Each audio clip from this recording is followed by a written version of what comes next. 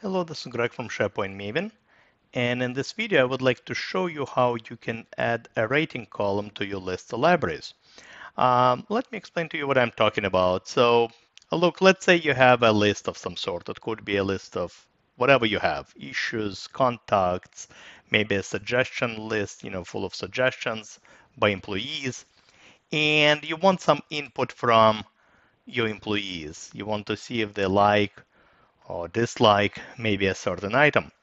So you can add a rating column, and let me do that, and let me show you what the capabilities are of that rating column. So here I have a list of issues on a project, and maybe the more appropriate thing would be a list of suggestions, right? Employee suggestions, but let's stay with the issues log for now. And I already created all this different, metadata on this list to track issues. But one of the columns we can add is a rating column. So let me do just that. I'm going to click that plus sign, and of course we get all of those different types of columns. One of them is called average rating right here. And when you click create, it actually adds this additional column. And it's a 5-star rating, so users can now navigate to each and every item, and they can rate it anywhere between 1 star and 5 stars. Just I guess the typical way you rate stuff on the internet. So you know what? I'm going to rate this as 5 stars.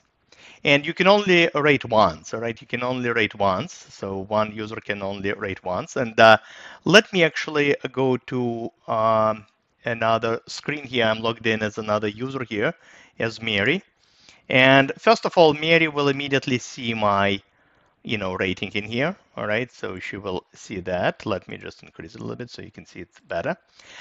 Mary decides, you know what, this is actually a 1 star. All right, so she rated it as 1 star. But look what happens. Because it's an average rating, it pretty much took the average, and average is 3 stars, all right?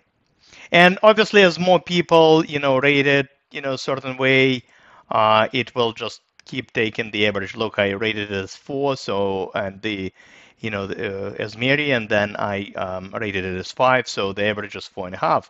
So as more people rate, essentially, you will see the average rating appear on the screen. So again, let me just come back to this, refresh, and we'll see that average rating appear. So that's what this is all about. And again, you can pretty much rate on each row separately, and it's not that complicated.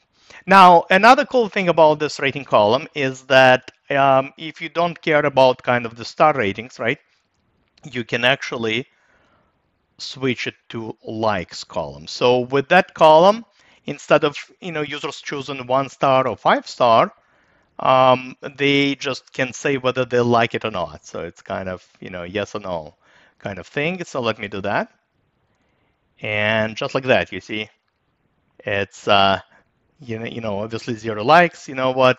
I like this one. I don't like this one, so I'm not going to choose this one. I like this one, this one. Oh, I changed my mind. I can dislike it now. So this is how it works. Again, let me go to another user screen. And again, same thing. You see Mary likes this one. So now we have 2 likes, and she actually likes this one. So 1 like, and so on. All right, so that's pretty much the idea behind this column. Let me show you a few more things. I'm back on this screen. So you can hide the column if you want, just all the typical, column stuff. You can rename it if you want, but if you want to delete it, there is no easy way to delete it, at least from this window. Hopefully it will be incorporated soon, but you really need to go behind the scenes. So let's go behind the scenes, and I'm going to show you where you can delete it from. So this is just a classic interface. Look at this. This is the column we don't want anymore, and you just click on it, and essentially you delete it from here. All right, just like that. You can also add average rating column to a document library. So I just showed you how to add average rating to a list of contacts, issues, suggestions, etc. But you can also add it to the document library. That's where the documents reside. So here it is. Let me add a column. You click add a column, and once again, you choose average rating. Click create, and just like that, you see I can now rate documents. Now, let me show you something else that's kind of interesting. So if you, let's say, here we go. I'm going to hide this column. Let's say, you know what, I added this column, I forgot about it, and now I'm trying to add another average rating column. You will actually get kind of an error message. So you can only have one type of this column. So if you can, with other column types like text and choice and manage metadata, all of those other column types, you can have as many as you want. With this one, it's only one. Hopefully, that makes sense. So in case if it's giving you this error message, instead of trying to add it, just show and hide, and just like that, you see I can once again display it, and it will be back at the list library level. So just wanted to show you that in case if you encounter this error message.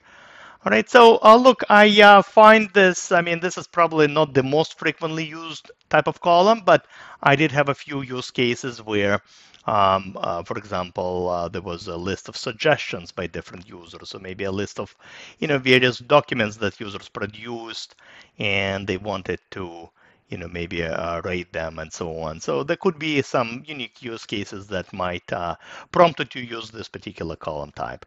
All right, so that's all I wanted to show you in this, quick video. Hopefully you learned something new. As always, happy to see you on my blog, sharepointmaven.com, as well as my YouTube channel. Goodbye.